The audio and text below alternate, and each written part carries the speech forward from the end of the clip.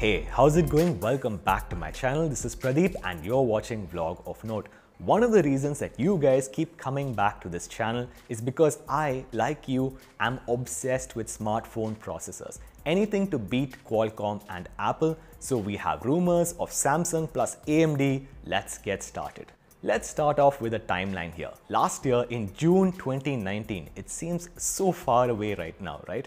Anyway, we had a partnership between Samsung and AMD. I will link to it in the description. There is a press release right next to that like button in which they're giving out very little details. They talk about ultra high performance and ultra low power consumption. It's interesting that they use the word ultra because we have the Samsung Galaxy S20 Ultra now.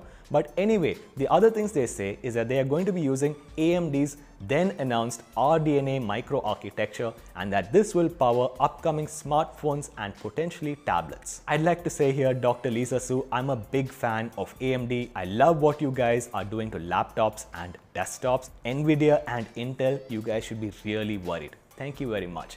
Anyway, moving on, after that we did not have too much information, but in August of 2019, we had a white paper from AMD. I will link to that as well in the description. It talks about three major advantages of RDNA. The first one is an enhanced L1 and L2 cache of 64 to 512 KB. Now, what is a cache? It's the layer in between, that's CACHE. Now, for example, I ask you, what is 5 times 7? And you tell me the answer is 35. You store it in your cache so that the next time someone else asks you, you don't have to do an expensive computational exercise. The next advantage is a reduction in the work items per core from 64 to 32. I know what you're thinking, 64 is more than 32, but picture this. What happens if you have to move a truck from one end of the road to the other and the road is really wide? It's an advantage. But what happens when you have to move a small car or a small amount of data from one end of the road to the other and the road is wide?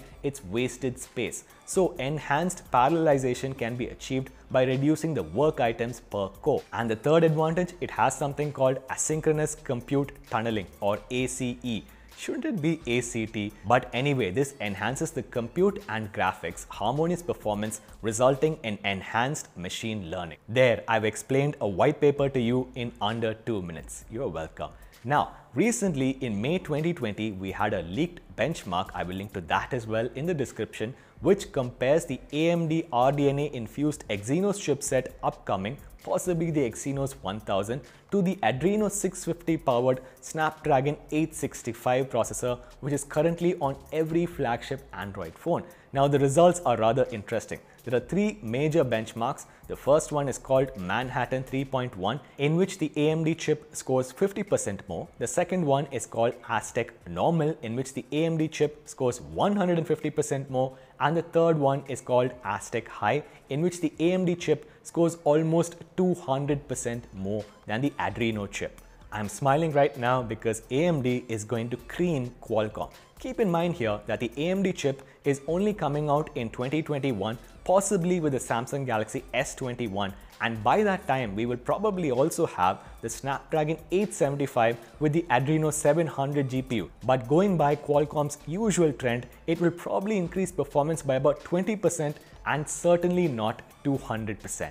I'm going to leave you with the carrot and the stick here. The carrot here is that Samsung only invests in things that give it money or happiness, and they've been aggressive in going out and signing other Android manufacturers to use their Exynos processors. The cream of the cake here is that next year's Nintendo Switch is possibly going to be powered by Exynos plus AMD, resulting in better performance for your Animal Crossing game. Oh, and Exynos has also ditched their Mongoose cores. They're only going to be using off-the-shelf ARM cores going forward. Final stick here is that I have also linked in the description to the change.org petition for Samsung to stop selling us inferior Exynos phones. As you keep signing it, as it crosses 50,000, Samsung will be incentivized to give us better Exynos processors because they owe us. That's about it for this video, guys. If you liked it, please give it a thumbs up. If you have any comments on RDNA and Exynos, please drop them in the comment section down below. As always, please go over to YouTube and subscribe to the Vlog of Note channel.